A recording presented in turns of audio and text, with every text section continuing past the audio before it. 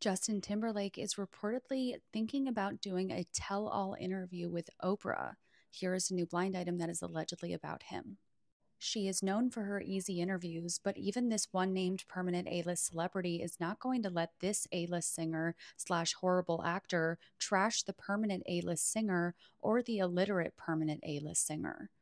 And again, this is allegedly Oprah, Justin Timberlake, Britney Spears, and Janet Jackson. And the related headline reads Justin Timberlake considering tell all interview with Oprah Winfrey amid Britney Spears drama.